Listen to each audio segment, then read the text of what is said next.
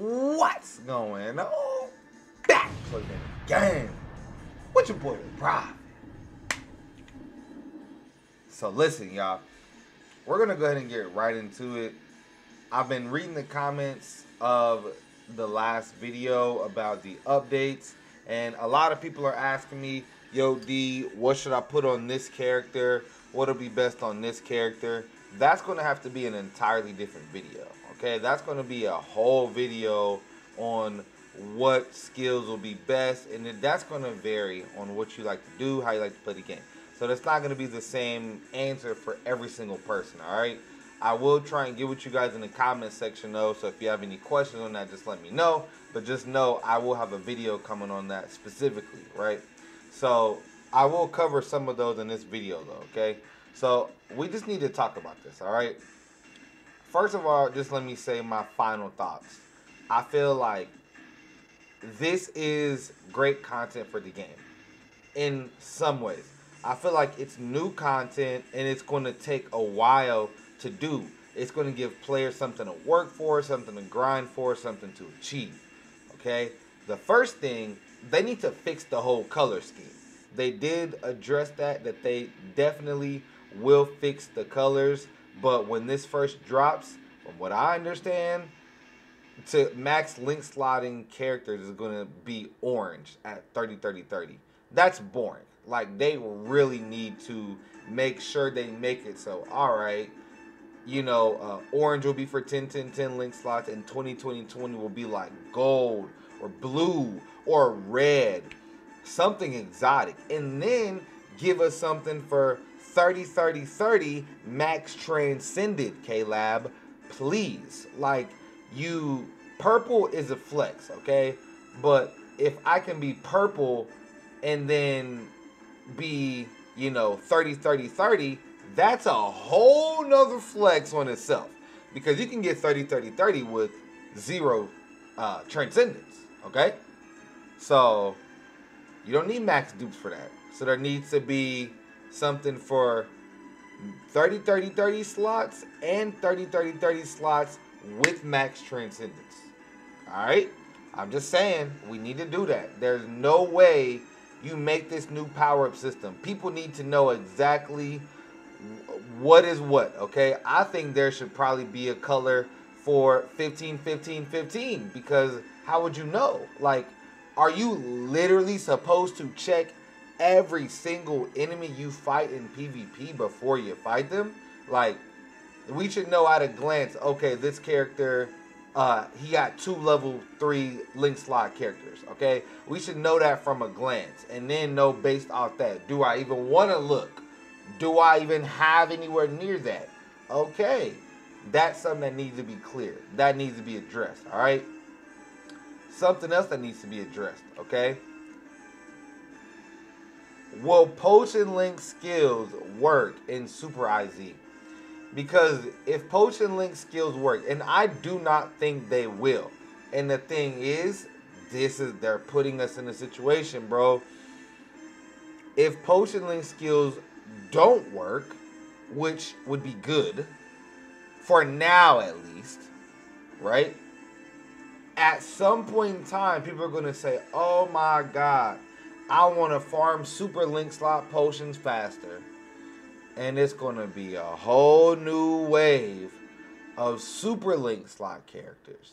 And then this mode is already more difficult than regular IZ. So if they're forcing you to play with units that maybe aren't the best, just because you get the bonus for the potion link skill, like, you got to remember, this is like a combination of extreme co-op and IZ.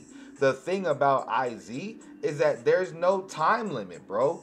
As long as it's your week or your day, you can take 10-15 minutes on one run if you need to. That'd be god awful. Just saying. But extreme co-op, yo, your extreme co-op take more than so long, people are going to quit, bro. Because it's a time constraint. We're only going to have 2 hours at certain points of the day to farm this. And just like I told you, the schedule will be like extreme co-op, okay? So it's going to be available 5 times a day for 2 hours. So it'll be on for 2 hours, off for 3. On for 2, off for 3. On for 2, off for 3. On for 2, off for 3. So basically, this is what this tells you, bro. You have to commit, I would say, bare minimum, bro, 4 hours a day while this is out. Now, it says it's going to be going on from March 25th to April 19th, which is me and Gino's birthday. And the homie Blue Tech. You ain't forgot about my man. But, yeah, bro. So, during this timeline, it's basically going to be every day. It's going to be just like the IZ schedule. Mind, speed, tech, power, heart, and then tech, speed, mind, and then heart, power, okay? It's going to be the same. But if you're running with people and they're not good or they're not fast, you're going to be killing your grind, bro. So you got to realize if you add super IZ characters, now you're messing with people's time, but you're going to give them more efficiency. So then it's just like, now it's all over the place, bro. You might not even be able to complete it like that. Think about it if we get like a Potkin for like one of the new Super IZ characters, bro. It would be a nightmare, bro. So all in all, like I said, I think it's going to be very worth it to do it only for certain characters, bro. Like with Transcendence, you're already destroying content in this game, bro. You're already destroying content, okay? The good thing I would say about this mode is there's no range or melee resistance. That's freaking great, okay? So if there's no range resistance or melee resistance and there's no super link slot potion characters, that means that right now it's use your best character. That's great. I'm very happy about that for right now. I could take my Max Transcendent Tokinata or Noel or whoever I wanted and just lay it out, okay? Auto, whatever. If you want a manual for max clear, cool, okay? I get it, all right? You can do whatever. So that's what I wanted to talk about, the actual game mode. Now, there's some things that needs to be addressed. I need to address this. You can equip double of these. What you guys need to realize is this top category says bonus abilities with maximum effect limits, okay? You can clearly read 55 paralysis duration, but the max limit is 120. Obviously, over 100% is just, you don't need that. But you could go with double 55 paralysis duration and have 100% if you wanted to. But that's 2 skills, and that's requires level 30 just for a full immunity. So you could even go paralysis and then like freeze resistance and then put on like a spirit core or something. You could definitely do that. But these needed to be on here just to give us the option for stuff like guild quests. Are these top tier choices? Not at all. But it needed to be here. If you tell us we can customize skills and you don't allow us to have the choice of these, it would be like, bro, are you kidding me? I think they should have been 65% though. So it'll be more like an enhanced skill, similar to how they did evasion, full stamina, low stamina, 20. Like all these are boosted. 25%, 35%, 25%, and 5%. 15%. Those are all boosted, okay? Healer, this is one of the worst skills in the game. All this means is you heal for about 5 to 7% more. It doesn't allow a person that can't heal to heal, bro. You just heal for slightly more. That's it, bro. That's a throwaway. Damage to enemies afflicted by status elements. This is good, okay? But realize, Iron Skin is a thing. Once they're afflicted by a status element, they're already losing like 40% of their damage reduction. All of their damage reduction, really. So they're already taking more damage as soon as they're afflicted by a status element. Why don't we have increased chance for status elements? Wouldn't that just be way better? Whether they just do Disabler or whether they just go ahead and, you know, do it specifically like, you know, a Ron Clark, you know, Soul Reaper, whatever, right? Like, I don't understand that. That would have been significantly better than this, okay? Why is increased crystal drop on here, bro? Why is this on here? I don't understand, bro. Like, someone, seriously, someone legitimately let me know if you even are remotely considering 17% increased crystal drop. Maybe you want to do it. Maybe you want to do this on like random characters when you're farming, but not for a power increase. Like, if you've never in your life pulled a crystal character when there are some in the metal exchange shop and there are 4-stars that do it as well. Or is this even an option? Like, seriously, okay? So that's just okay. I'm not mad that it's an option, but of all the things that aren't on here, I feel like, okay, give people the option to do it if they want to. Maybe they want to, you know, maybe they want to do this for their farming characters, bro. But this is not something that a new player is going to be doing. And LG players are going to already have these links. So it doesn't really make sense. I'm not going to go over every single one. But without a doubt, full stamina damage is going to be like the best thing on every character in the game, bro. Except in PvP. But Jugram and Tsukishima, it does work very well against them. On them, excuse me.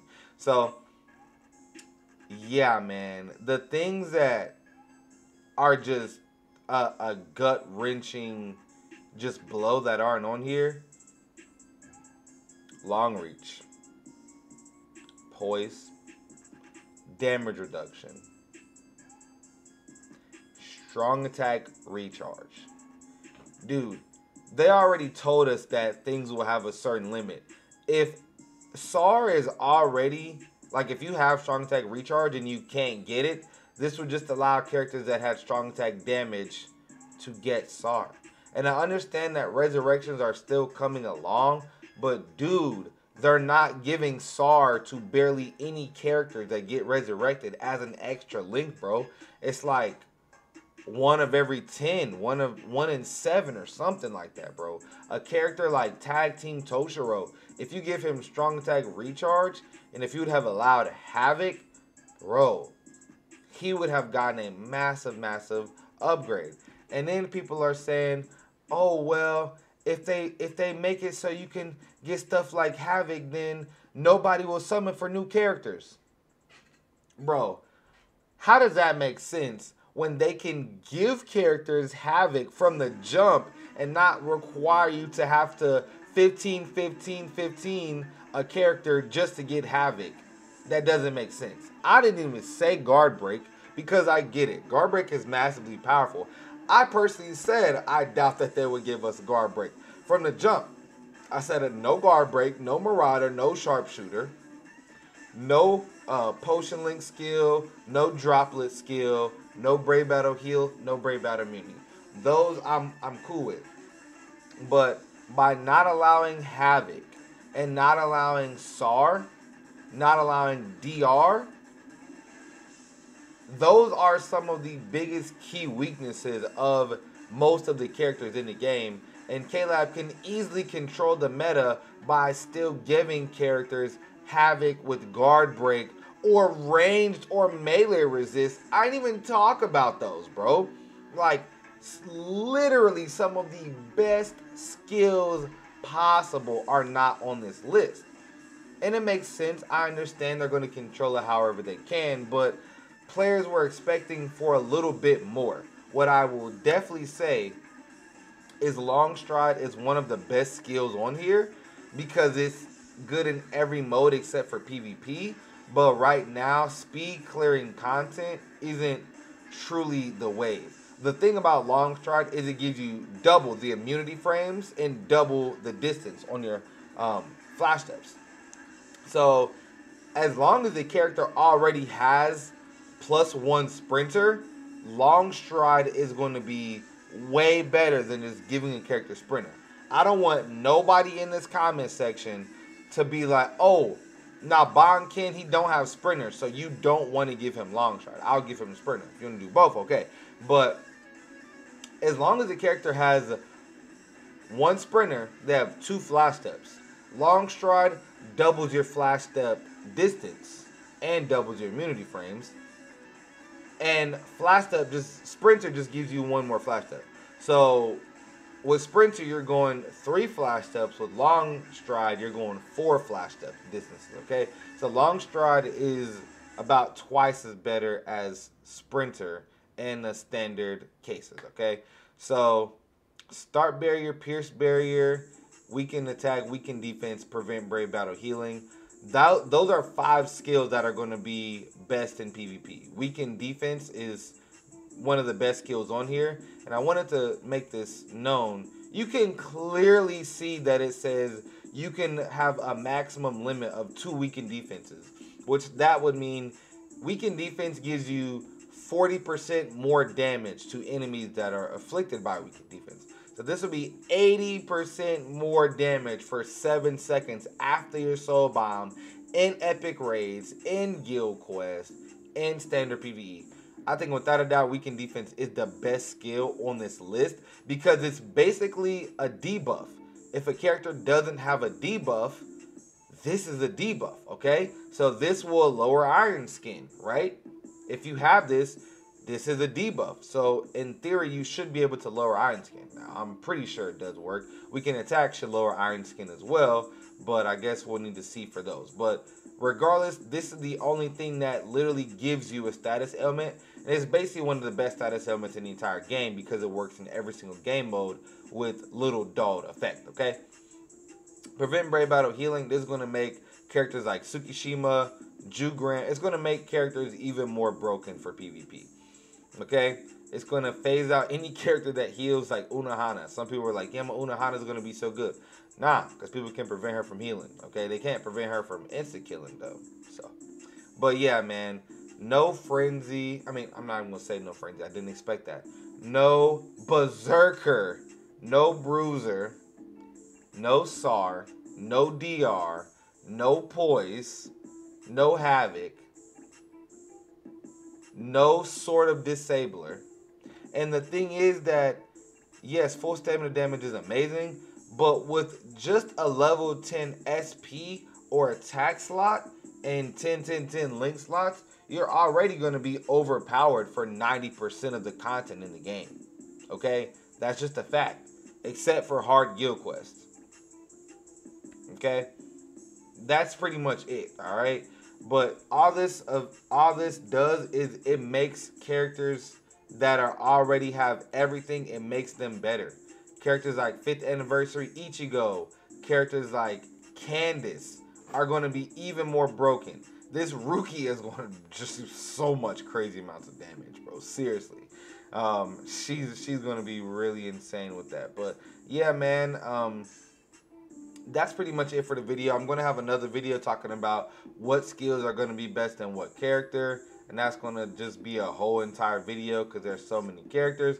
But I just wanted to kind of get this video out here. Like I said, I do think that the update is going to be solid. I'm not like, oh, this is a garbage update, because no matter what, it's going to make your characters more powerful, okay? Your characters are going to be more powerful, but it's not going to fix certain characters that we were hoping would get some shine. So that's my opinion. Make sure you guys wait in the comment section. Till next time, I love y'all.